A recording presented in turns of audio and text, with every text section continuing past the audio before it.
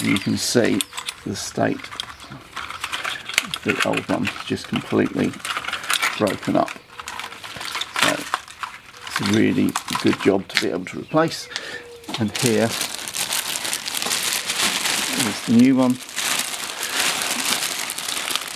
That's the part number.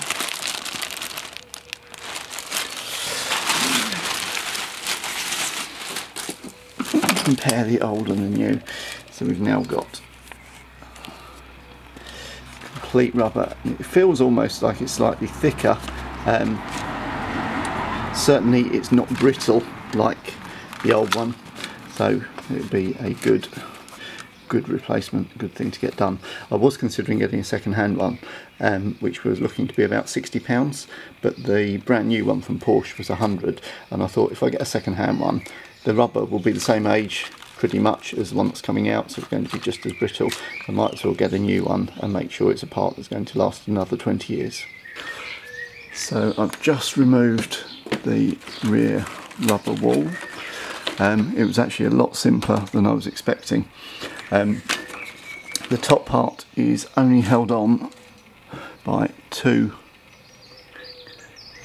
clips, and you need to push out the centre part, and there's one on each side just right on the edge. The bottom part is held on by a series of clips, and these are on the underside, and they come through in these positions.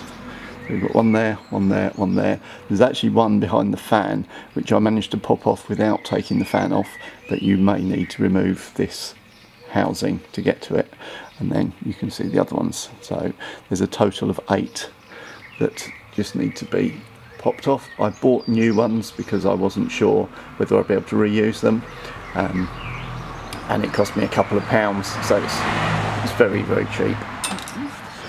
You just need to move the 2 metal bars that sit on top of the rubber and move them on from the old one to the new one, and then we can refit. So the top one actually slides into place.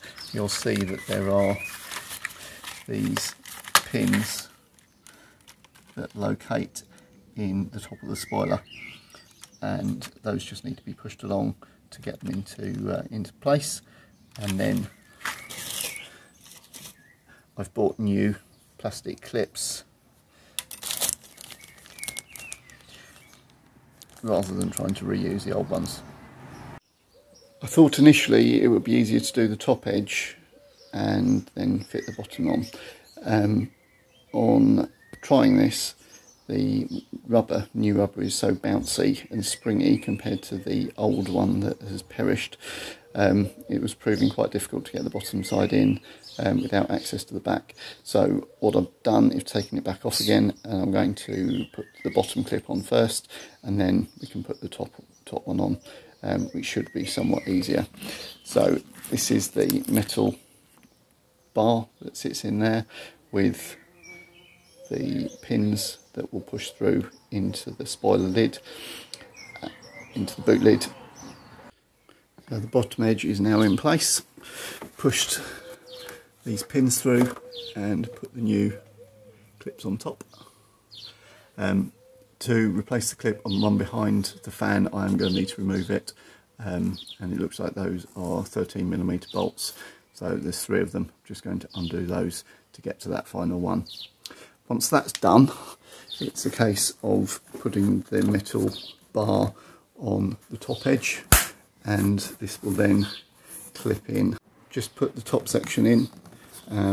It slides to the left to clip into place, and then you just need to make sure that the hole in the rubber lines up with the hole in the metal here.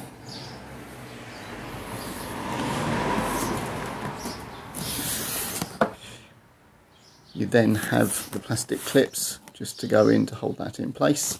I actually found it would probably be easier having 2 people to do this. It's not a difficult job, but trying to make sure all of the clips line up at the same time over the length of the spoiler, it was quite tricky trying to make sure they're all in place. So having one person to hold one end and push them all in together would probably be easier. The final stage is to put these pins in and push the centres through, which will clip it in place. So just need to do that on both sides. So I've just removed the 3 10mm bolts from the fan just to give access to this final one, and that's now in place. So you can see all 8 of them, and just go put the fan back and that's the job done. And we now have a nice complete bellows on the spoiler. No more flapping around and holes. You can see the state of the old ones. Completely shot to pieces. So that will be going in the bin. If you need the part number for the new piece, it is this one, which is for the bellows, and for the clips, the 8 clips that hold the spoiler rubber in place, it's this number.